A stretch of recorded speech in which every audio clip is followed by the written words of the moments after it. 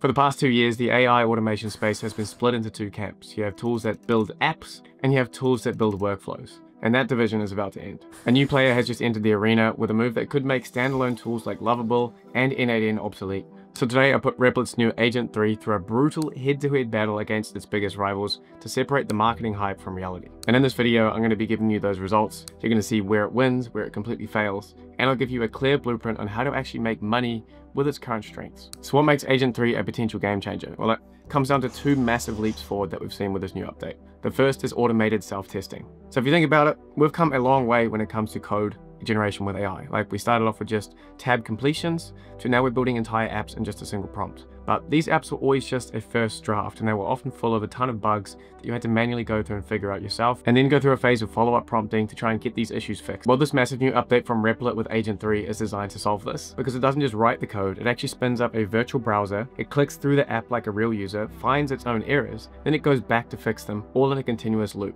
It's just like having a junior QA engineer built into the agent to help you identify and fix these early bugs. So this is the first massive leap forward we've seen of being able to spin up a virtual computer, test its own software, and then fix those in an iterative loop. And then the second huge leap is just the increase in the duration of the periods of which it can do this in. So it's a massive increase in autonomy. They've gone from supposedly 20 minutes to over 200 minutes of unsupervised runtime. And the significance of this massive increase in autonomy to hours and hours and hours of working on a software project for you autonomously is like you could be out for a walk and you have a moment of inspiration, and then you pull up the Replit mobile app, which I've just downloaded, and it works really well, and talk into it and just dictate an idea for an app, put it back in your pocket, and by the time you come back from your walk an hour or two later, and the idea is that it should be functional and ready to go. So the gap between idea and actual execution is collapsing with these incredible advancements in autonomy. But the biggest strategic move here that Replit's now making is a direct play for the AI automation market, competing with giants like N8N, Make.com, and Zapier. They've done this by adding their own agents and automations builder, which is essentially the same as N8N's new prompt to workflow builder, where you can put in a prompt and it's going to build out an entire workflow for you. I mean, Zapier has had this for a very long time, but N8N built out their own one, and this is essentially Replit's own version, where you can go prompt and explain what you want the agent or automation to do. And Replit Agent 3 is doing this by building on top of Mastra, which is their framework for building and orchestrating the agents in the backend. And one of the most exciting features about this new AI agent and automation builder is their new Slack integration. So they've been able to turn the absolute nightmare of building a custom Slack bot into a simple and guided setup process, which opens up a ton of new use cases for people looking to sell AI agents to businesses. And so this rapid and easy Slack integration alone is a huge deal for anyone looking to sell internal AI tools to businesses, which we'll be touching on a little bit more later. So on paper, this Replit Agent 3 is a huge step forward, but is any of this real when you actually put it under pressure? So I put Replit Agent 3 head-to-head against Lovable and Google's Gemini across a series of increasingly difficult software development challenges to see where it shines and where it breaks. So first up, I wanted to test a standard internal tool, a CRM for a pet grooming business. And right away, the difference was pretty clear. When I gave the same prompt to Lovable and Google, while they were way faster at spitting out a minimal and bare-bones CRM in minutes, Replit took a lot longer, taking its time and figuring out what it wanted to do, testing itself, but the result, the final product, was on a completely different level to these other platforms. Replit's agent actually thought through the real-world needs of a CRM. It built a more fleshed out and functional application because it was testing itself along the way. And it did take literally hours, and so it is slower, but it's much more thorough. So for this round of building a CRM for a pet grooming business, Replit was a clear winner. But what happens when you give Replit a task that its self-testing features can't handle? So I asked it to build a 3D game, and here the tables turned around because the automated testing is optimized for web apps, and it's actually not available to do on 3D game design. So without this testing superpower, Replit Agent really struggled to build a basic 3D game. Whereas Lovable, which just focused on the pure code generation, produced a much better result and in a few minutes. So the winner here by far was Lovable. Then I got a bit bored and wanted to test this thing on an actual idea for an app that I've had for a while,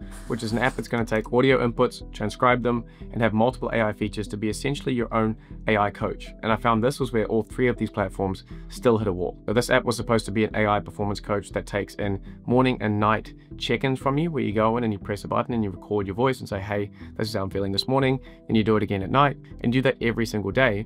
Then you can run that up into a weekly performance review, and you can click a button. It's going to take all of your daily summaries. It's going to create a weekly performance report from the AI. Then you're also able to chat to this AI coach, and it's going to have all of the different transcriptions and check-ins that you've done as context, so that when you ask it questions about your performance or maybe what you can do to improve, it has full context of all of that feedback and reviews that you've done. And it was with this application that I was able to find some more holes in Replit's testing abilities, which is it couldn't test the audio functionality of the app because it couldn't press the button and record into it. And it also wasn't very good at setting up the AI components that I needed, like summarizing with a day or summarizing the week. Plus, it took a very long time, and the final product wasn't a one-shot success. I'm sure I could have worked with it a little bit more, but it really proved to me that the highly complex and multimodal AI apps, these kinds of tools still need a human in the loop. They're not going to be able to one-shot things as you'd really like them to, despite having this testing capabilities. So for this round, there really was no winner. And so I was pretty disappointed that out of all of the platforms, I couldn't get this to work.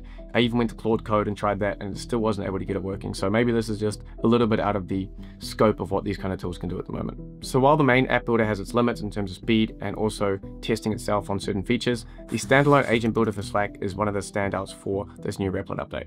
I decided to get a simple use case for a Slack agent, which is going to be able to give me real-time stock data within its Slack channel. If I'm honest, the guidance setup for this was flawless. It handled the API keys, the permissions, and everything. I've set up a lot of Slack bots, and I can tell you that this is the most simple and straightforward experience of setting up a Slack bot that I've ever had. And after all the setup and prepping the app, it wasn't able to immediately deploy the app so that I could use it in Slack. And even to right now filming this, I haven't been able to get it working within Slack. So while it showed a lot of promise initially, the actual testing and functionality within Slack, I still wasn't able to get it really working as I expected. So yeah, it's a pretty fatal error, but these issues I'm sure are going to be sorted out very soon. But this is a very powerful way to deploy these AI agents in Slack, which is a place where you have millions of businesses basing their internal communications out of it. So I'm going to give them the benefit of the doubt that these are just like launch issues, or maybe I'm just stupid, but it doesn't seem to work no matter what I do at this point. So after putting Agent 3 through the ringer, here's my final verdict. Let's start with the good stuff. For standard web applications like CRMs or internal tools, I think the thoroughness that it has and the self-testing ability of more regular web applications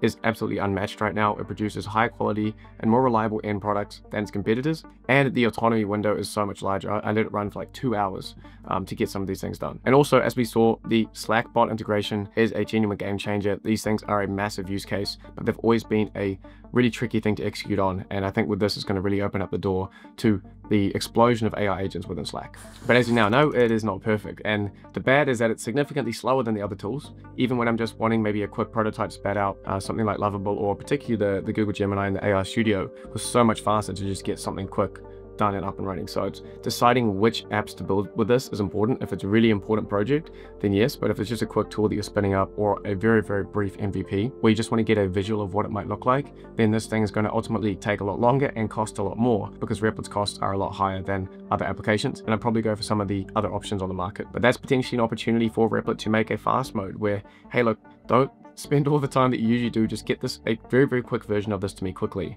rather than feeling like I'm going to get bogged down for 2 hours just for a basic app that I could get in 5 minutes from another platform. And so with Replit Agent 3, you're trading that raw speed for reliability. And as the 3D game test proved, it struggles with non-standard applications where its self-testing superpowers that are really one of its biggest strengths provide no extra advantage, or even in the voice transcription use cases I was trying to use it for as well. And that brings us to the ugly. And here's the most important takeaway from this entire video is that the two halves of this platform, which is the AI app builder, like the vibe coding platform, and the agent and workflow builder, they don't talk to each other yet, which is what I was really hoping for out of this. This was the most exciting thing for me because you may have seen people connecting Lovable to N8N backends and connecting them that way. So you get the front end set up on these AI application builders and vibe coding platforms, and you can build the AI functionality on the back end. And I think Replit is very close to being able to cross those two over and making the all-in-one platform, but they don't have it yet. And I think they have a long, long way to go when it comes to being like an N8N or a make killer when it comes to building automations and agents. They don't have multi-agent capabilities. You can't tell it, hey, I want to have an executive agent that is talking to multiple underneath it. Something like Relevance AI, which has really, really complicated AI workforce capabilities right now. I think knowing their track history of execution will definitely get there, but there's a long, long way to go. And when it comes to their workflows, you can't trigger it by event yet. And that's kind of like the whole thing of building automations is like an event triggers something. So very early days with it. I think there's a lot of potential here. And given their ability to execute, I'm not going to bet against them, but they do have a lot of work on their hands to catch up to where the rest of the AI automation marketplace is. But when they do have that, don't get me wrong, when you have the vibe coding side of things and you have the AI agents and automations and the ability to cross them over into the same application or have them standalone, I'm extremely excited for that. And I really think that's the most important thing that's happened here, is that now we have the potential to have a platform that does both. So as with any new technology release, we need to be looking at where's the opportunity for us? Where can we build a business? Where can we make money? And that's what we're going to get into in this next section. In my opinion, the single biggest opportunity for the average person to get in to make money with these kinds of vibe coding tools is to sell internal tools and software to businesses. Nowadays, you do not need a technical background to start small and with small businesses and get familiar with building things like custom AI image generators for their market teams or branded knowledge-based chat apps for the new hires for onboarding. All these things can be easily built through something like Replit Agent 3, and these internal tools are incredibly valuable. Companies just prior to now didn't have the money to spend on building them. And now, thanks to things like this Replit Agent 3, people like you can go and sell those to them for $500, $1,000, $1,500. And we are really going to see the gradual encroachment of software into every part of businesses, taking away old clunky spreadsheets or forms. And we're even seeing this in my own companies right now. I'm using it, a lot of my team members are using it. And it's like, hey, why are we using this clunky set of tools now? We can just build our own custom interface, custom app to use internally. And even people who are not technical can do this stuff right now. I've just done a whole interview recently with someone who's selling these kinds of custom software systems for $15,000 to $20,000 per pop, because it's replacing the $3,000 to $5,000 per month software stack that most small businesses are running on. At that price point, it is a bit more advanced than what we're talking about here, but this video will explain how to start it as a beginner, so I'll link that down below for you if you want to check that out. But mark my words, building these internal tools for companies, and particularly AI tools, using these vibe coding platforms is one of the biggest opportunities heading into 2026, and anyone can get into it. The next one is a super low hanging fruit, and that's building Slack agents for companies. So as we saw with this new release, has created much easier ways to deploy them when they work. But your offer to a company can be very simple. It's like, I will supercharge your company Slack with a team of AI agents for your team to use in automating repetitive tasks. And the way this works in practice is that when you have these agents active within a Slack channel, a team member can go at StockBot, like the example that I was building, and say, what's the current price of XYZ? And it's going to be able to call a tool, get some information off the internet and pull it back in. Or for example, you might have maybe a script writing agent, and within Slack, you can go at scriptwriter and then paste a link to a YouTube video and say, hey, make our own version of this script. And it's going to pull the YouTube video, it's going to pass it through a tool that you've created, and then be able to pass that straight back into the Slack. So having your Slack come alive with all of these agents in it is something that companies are really interested in right now, and it should be a very easy sell if you know how to get in front of the right people. And we're only really just seeing the start of this, but it's definitely something to get good at now, because when Replit adds more features and integrations and even multi-agent capabilities where you can have one agent connected to a whole workforce of other agents underneath them, this is definitely something you want to get into now, not in a year's time. And thirdly, you can sell advanced websites for businesses. So I'm not talking about basic brochures or static landing pages. Most businesses do have these kind of boring static landing pages that do nothing. So in this case, you'll be going to businesses and offering them a website that has some kind of interactive tool in it. You can say, hey, I've just redesigned your whole website, and I've also built in a custom calculator or an AI-powered tool or a chatbot that will actually engage with your visitors and generate more leads. So, and the reason this is such a good money-making opportunity is because you can identify people in your local area who have ugly websites that aren't really optimized. You can rebuild them on something like Replit Agent and go to them and say, hey, here's this thing that I built you. It looks way better and it has way better lead capture functionality. Would you be interested? Like, it's $500, and you can show them the result right there. And that's what makes the sale so much easier. And the fourth and final opportunity to make money with this new tool is to, of course, teach people how to use it. There are two markets that you can sell this to. You can go to consumers. As a complete beginner, you can go in and find out how to get the most out of Replit Agent. You guys watching this video are case in point. There's interest around these tools and what they can do. If you can learn just enough to get good and be dangerous and find your own way of getting incredible results out of it, which might only take a week or two, then you can start creating content on it and make some kind of course teaching people how to get the most out of Replit Agent. And the second market is maybe off the back of that, you start selling that same training to businesses where they can empower their own internal teams to be able to build their own tools, whether you're selling that to their development teams, which maybe isn't the best angle if you're non-technical, but if you are a non-developer and you've figured out how to get incredible results with this, then packaging that up into a course and going to businesses and saying, look, I will teach your staff how to build powerful internal applications without writing any code. And giving that power to all staff members in a business is going to allow them to create some really awesome things from the bottom up. And now here's what I wouldn't recommend, which is trying to build some kind of scalable SaaS on top of Replit Agent and then make $10,000 a month with it. It's really just not what these platforms are good for right now. The reliability of a public-facing, mission-critical app just really isn't there. And the money is going to be in building these internal tools, the Slack agents, selling high-value services through them. So stick to where these platforms are strong. I'm not trying to make some micro SaaS that's going to have thousands of users on it, payments and authentication. There's easier and lower hanging fruit that you should go for first. So is Replit Agent 3 a N8N or lovable killer? Not yet, in my opinion, but this is a huge step forward in autonomous app building, and I think they are a platform that you should be keeping your eye on now. The direction of this market is clear, that we're going to have these all-in-one platforms that combine app building and vibe coding with AI automation, workflow building, or vibe automating is the future. And when these platforms start to cross over, that is a really exciting point for us, which I think Replit Agent is the closest to doing right now. So if you're interested in this kind of stuff and want to learn how to build AI apps with these kinds of tools as a complete beginner, I have my complete 2-hour course on doing that just up here. But aside from that, guys, that is all for the video. Thank you so much for watching, and I'll see you in the next one.